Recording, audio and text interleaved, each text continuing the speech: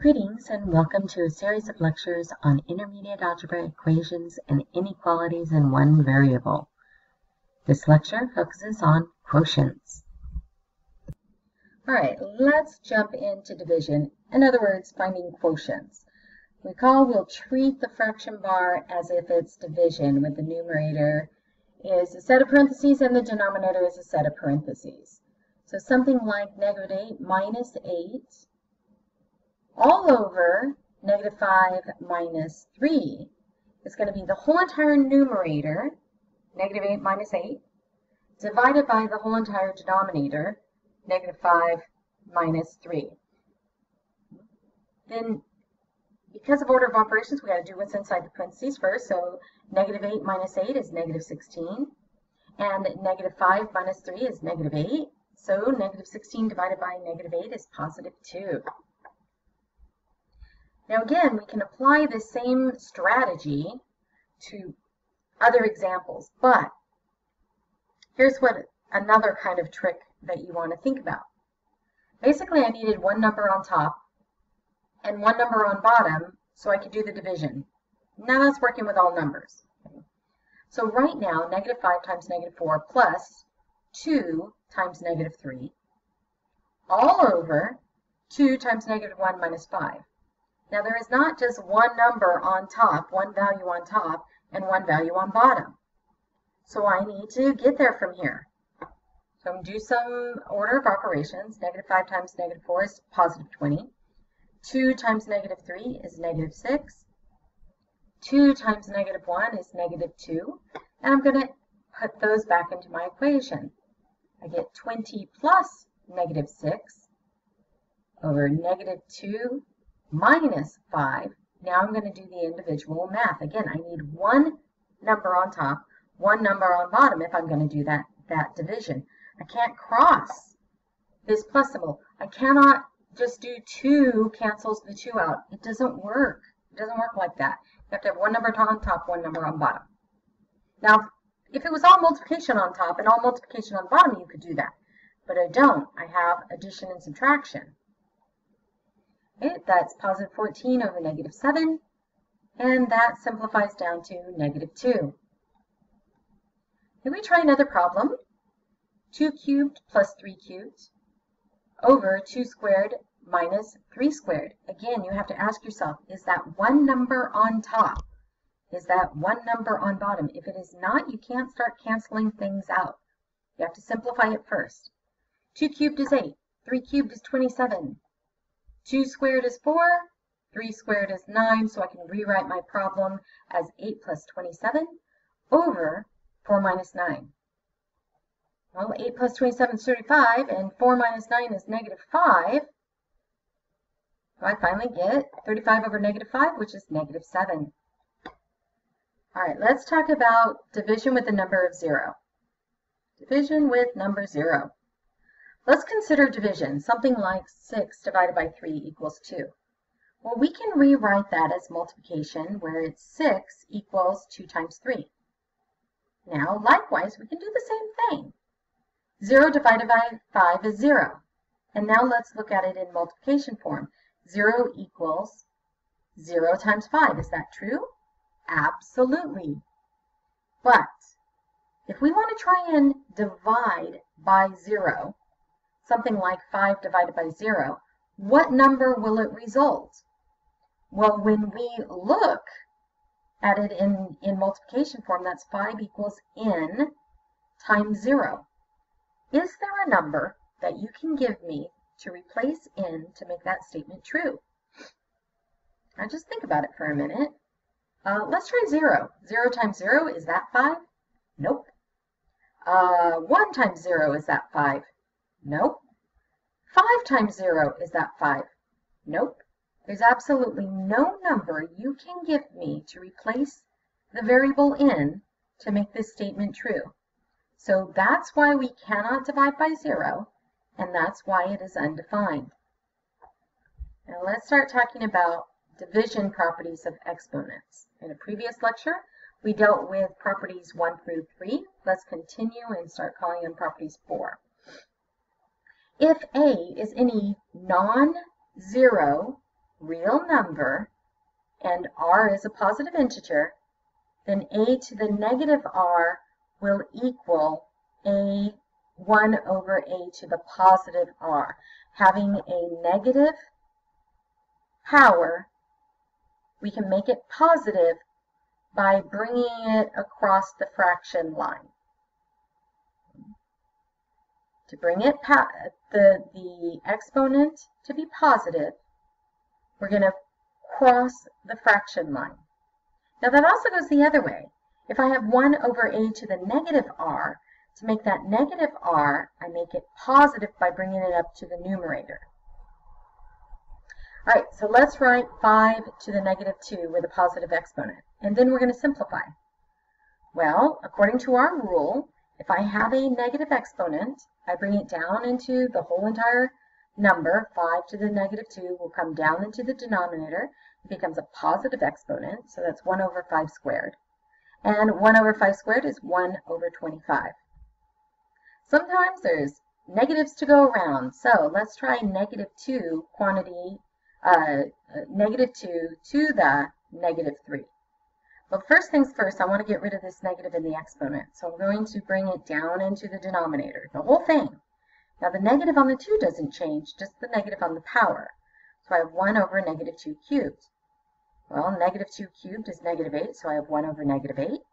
And lastly, we don't leave the negative. It's not customary to leave the negative down in the denominator. So we're going to either bring it up to the numerator or give it to the fraction itself, the whole entire fraction. All right, let's try a fraction. 3/4 to the negative 2. Well, just like our rule before, we're going to handle this negative. We're going to bring this whole entire fraction down into the denominator.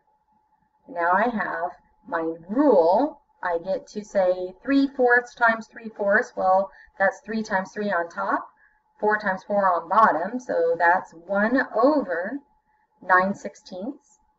The 1 over 9/16 will be 1 divided by 9/16. We don't do division of fractions. We change to the multiplication of reciprocal. So 1 times 16 is 16. 1 times 9 is 9. So the answer, the most simplified answer, is 16 over 9. Let's talk about our next property for exponents. If a and b are any two real numbers with b not equaling 0 and r is an integer, then a over b all to the r power will be a to the r over b to the r. Now let's consider, what if r is negative? Well, that's going to be a over b all to the negative r. Using my property 5, I'm going to give both the numerator and denominator the power. A to the negative r, b to the negative r. Now I can rewrite this as a to the negative r times 1 over b to the negative r. Well, a to the negative r is going to be 1 over a to the r. And 1 over b to the negative r is going to be b to the r over 1. Bringing those together, that's br over ar, a to the r, leaving me with b over a all to the r. In other words, I'm going to flip my fraction. This negative will force my fraction to be flipped. Well, it takes the reciprocal of it. Let's look at property 6 for exponents. If a is any non-zero real number and r and s are two integers, then a to the r over a to the s will equal a to the r minus s. And that's because when we bring up the s, it becomes negative, and then we would normally say r plus s, but since it's negative, it's a to the r minus s. Now let's take a look at these. A few examples. 2 to the 8 all over 2 cubed. Well, according to our rule, that is 2 to the 8 minus 3, 2 to the 5th. 2 to the 5th is 32. Let's look at x. Let's look at the second one. X squared over x to the 18th. To my rule, that is x squared minus 18, which is x to the negative 16. We never leave exponents in negative form. So we need to make it positive, bring it back down into the denominator. So 1 over x to the 16th. Okay.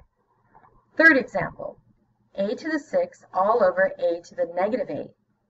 Well, using my rule, that's going to be a to the 6th minus negative 8. Whatever this power is, I bring it up and it becomes negative. So that's a to the 6th plus 8. In other words, a to the 14th. Now, m to the negative 5 all over m to the negative 7. That's going to be m to the negative 5 minus negative 7. And m to the minus 5 plus 7 is m squared. Property 7 for exponents is just about my favorite one. It just kind of makes our workload, once we see this and once we really understand this, it makes our workload a lot easier. Okay, so property 7 for exponents. If a is any real number, then a to the 1st is a, and a to the 0th, except for when a equals 0, is 1. All right, let's simplify. 2x squared y to the 4th all to the 0. Well, anything to the 0 is 1. Therefore, we could distribute this 0 according to another property, and then we could do our addition and multiplication and all of that. But if it is to the 0 power, whatever it is, it's 1. Let's save ourselves some work. Let's just jump to the 0 power. All of this is 1, therefore it's 1. Now, if you don't see that, that's okay. According to our other rule, we get to distribute this 0. So that's 2 to the 0, x to the 2 times 0, y to the 4 times 0. That's going to be 2 to the 0, x to the 0, y to the 0. We are assuming x and y are not 0. 2 to the 0 is 1, x to the 0 is 1, y to the 0 is 1, 1 times 1 times 1 is 1. But, if you remember, parentheses means everything inside to the 0th power. If everything is to the 0th power, then it is 1. Let's try another example. 2x squared y to the 4th, all to the 1st power. According to my rule, according to my property, anything to the 1st power is itself. Anything to the 1st power is itself. So, if we recognize this to the 1st power, then it is just itself. It's just the stuff there. That's going to be my final answer. But, if you're not too sure, go ahead and use your distributive property. So, it's going to be 2 to the 1st, x to the square times 1, y to the 4th times 1.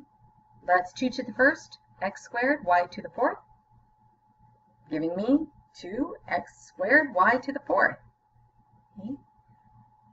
It's okay if you have to go kind of the long route and you don't make this connection yet. You will. The more you practice with it, you will. All right, let's take a really ugly problem and try and simplify it. X cubed to the negative 2, x to the 4th to the 5th, all over x to the negative 2 to the negative 7th. Again, I can't start crossing off stuff yet until I have basically one thing on top and one thing on bottom. So I'm going to start simplifying.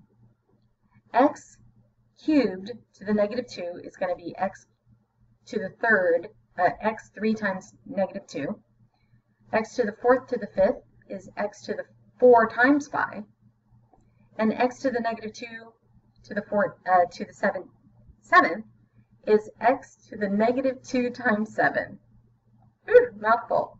All right, 3 times negative 2 is negative 6, 4 times 5 is 20, and negative 2 times 7 is negative 14. So I have x to the negative 6, x to the 20th. On top, I have x to the negative 14 on the bottom. I'm going to go ahead and combine my numerator. So I have x to the negative 6 plus 20. That gives me x to the 14, all over x to the negative 14. These are not the same. These are absolutely not the same, so don't go crossing off stuff. One is positive, one is negative. Now, using my rule, I'm going to bring the exponent that's on bottom up on top and subtract it. X to the 14 minus negative 14 is x to the 14 plus 14, which is x to the 28. Be very, very careful when you're moving stuff around that you get the right signs and that you're subtracting and adding in the right places. All right, let's simplify. 6a to the 5th b to the negative 6 all over 12a cubed b to the negative 9. Now, because there's all different kinds of variables and I have numbers, I'm going to separate them, putting all the numbers together, putting all the a's together, putting all the b's together. They're still all multiplied. I'm just giving it a little bit of space so I can see what's going on. 6 over 12 times a to the 5th over a cubed times b to the negative 6 over b to the negative 9. I'm going to deal with these individually. Well, 6 over 12 can be reduced down to 1 over 2. A to the 5th over a cubed will be a to the 5 minus 3. B to the negative 6 over b to the negative 9 will be b to the negative 6 minus negative 9. Now I'm going to just change the sign of the minus negative 9 and create a negative 6 plus 9. So doing the math there, I get 1/2 a squared b cubed. Now I can combine this. This is just one big fraction. So I could put it under one fraction. I don't have the 1/2 out here. I just have it kind of combined. So a squared b cubed all over 2. These two answers, same exact thing. The 1/2 a squared b cubed and the a squared b cubed over 2. Just the last one is a little bit more condensed. A couple more examples. Let's simplify 4x to the 5th, x to the negative 5, y cubed all squared all over x to the 4th, y to the negative 6 to the negative 3. Now I can't separate it yet. I do need to distribute the exponent that's on the outside of the parentheses first before I start kind of lining up things to kind of get the numbers together, the x's together, and the y's together. So the first thing I'm going to do is say 2, or the power of 2 gets put to the 4. 2 times negative 5 is negative 10, and 2 times 3 is 6. So 4 squared, x to the negative 10, y to the 6. I'm going to distribute this negative 3 power. Negative 3 times 4 is negative 12. Negative 3 times negative 6 is positive 18. So I have x to the negative 12, y to the positive 18. Now, both of these denominator values I'm going to bring up and subtract to the power that's already there. That's according to my property. 4 squared, I'm going to go leave it as that right now, x to the negative 10 minus negative 12, y to the 6 minus 18, giving me 16, x squared, y to the negative 12. But I never leave my exponents negative. I've got to make this positive by bringing it back down into the denominator. The final simplified version is 16x squared over y to the 16, or y to the 12. Alrighty, let's find the value of this expression when x is 3. The first thing I would do is simplify it as much as possible and then plug in the value of x. So if we can simplify first, great. If we can't, we just got to work with our problem. So the first problem, there's nothing I can do here to, there is, but I'm going to just jump to plugging in 3, because 3 is not too bad. So 3 cubed minus 8, x squared, 3 squared minus 4. 3 cubed is 27, 3 squared is 9, 27 minus 8 is 19, and 9 minus 4 is 5. Now there's another way of doing this. I'll show it to you in a moment. B, I'm going to plug in 3 wherever I see it. 3 squared plus 2x times 3 plus 4, and x plus 2 is going to be 3 plus 2. Well, 3 squared is 9, 2 times 3 is 6, 4, 9 plus 6 plus 4 is 19, 3 plus 2 is 5, so it's 19 over 5. Now let's think about this. X minus 2 is 3 minus 2, and 3 minus 2 equals 1. And x plus 2 is 3 plus 2, and therefore it's 5. Now here's what I mean about that first one, that A, that there's another way of doing it. What if I factored it? If I factored it, this is a perfect cube, this is a perfect cube, this is a perfect cube, this is a perfect cube. And if I factor it, when I have, or this is perfect square and this is a perfect square. If I factor it, for the numerator, I'm going to get x minus 2 times x squared plus 2x plus 4. As a refresher, it's the cube root of this guy, cube root of this guy, x minus 2. Then to get these values, I'm going to take x and square it, I get x squared. Multiply the two of these together, but it's opposite sign, so it's positive 2x. And then take the last term and square it, and you get 4. With the difference of squares, you just need to know that's going to be x minus 2, x plus 2, because I have a 4 here. If I had a 9 here, it would be x minus 3, x plus 3. If there was 25, it'd be x plus 5, x minus 5. Now that I have it factored, those factors don't get broken up. They are one blob, one blob, one blob, one blob. And I have a blob on top that looks exactly like the blob on the bottom. Because of that, let's just make that 1. I can reduce it. Now my problem becomes x squared plus 2x plus 4 all over x plus 2. I know what x plus 2 is, that's 5. And all I have to do is plug in a 3 here. That's going to be 9 plus 6 plus 14. That's 19 over 5. So I reduced before I did some arithmetic math. That's up to you if you prefer to factor first and reduce. Sometimes that's the easiest way of going about it, is factoring first. Just like, you know, if I had a times 2 on top and a times 2 on bottom, I'd reduce that first and then get to my answer. All right, I think that's enough for this lecture. Until next time, be seeing you.